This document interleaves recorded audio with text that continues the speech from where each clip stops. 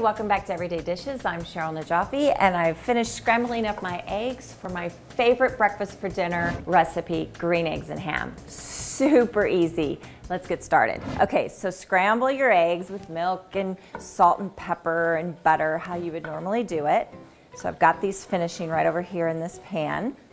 And then I've heated up a hot griddle that I'm gonna add my flatbread to. I'm gonna just dust it with a little bit of oil, and I'm gonna pop it on the grill and get those nice grill marks.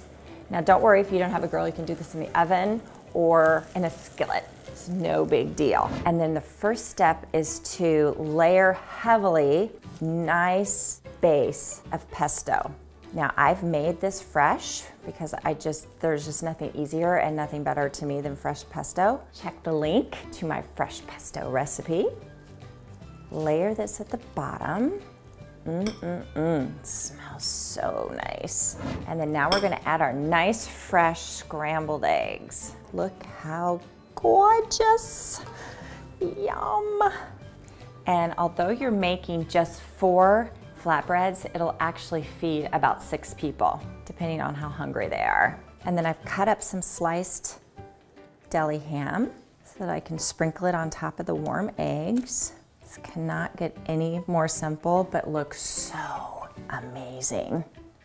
And then I top with tomatoes.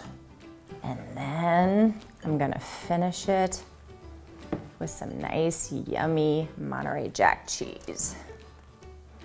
It's gonna melt so beautifully. And then I'm gonna pop these into a 350-degree oven for about 5 to 8 minutes, and they're going to be amazing.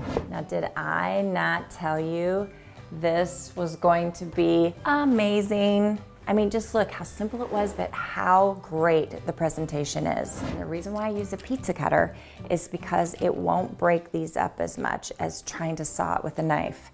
So I'm just gonna kind of go in. So as you can see, 4 of these little flatbreads will give you 6 to 8 servings. Is that not amazing? You probably should use a knife and a fork. I'm just gonna dig in. For more tips, tricks, and great recipe ideas, I'll see you at everydaydishes.com. Make sure you like this if you love it, subscribe to my channel, and leave a comment below. Can't wait to hear from ya. Just get in the kitchen.